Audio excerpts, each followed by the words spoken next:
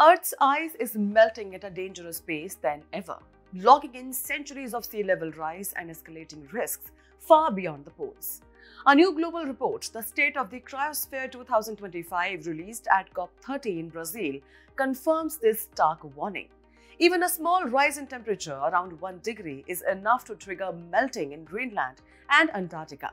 At 2 degrees, which is where we are heading, the loss could become irreversible. For India, the ice crisis hits in 2 ways. In the long run, rising seas will threaten cities like Mumbai, Kochi and Kolkata, even if global temperatures stop rising. And the Himalayas are also losing ice faster, disrupting water systems and triggering flash floods, glacial-lake bursts and dry season shortages. What's making it worse is soot from diesel, brick-kilns and crop burning. It settles on snow, making it darker and causes it to melt faster. Scientists say cutting carbon and reducing black carbon can still slow this damage, not in decades but within years. So here's the question. If the ice that shapes our planet is melting right now, how long can we afford to wait before acting? Tell us in the comments below. For more such videos, visit our digital current affairs platform.